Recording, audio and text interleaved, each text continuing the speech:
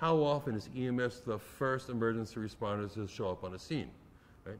And that's one of the reasons I got into this, because I kept on showing up as a first responder on a scene and realized that I had beyond a vehicle accident or something along that line, and I actually had some chemical issues.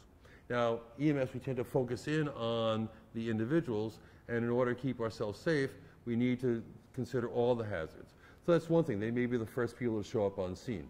They also may be requested to transport a victim who may have not been adequately deconned.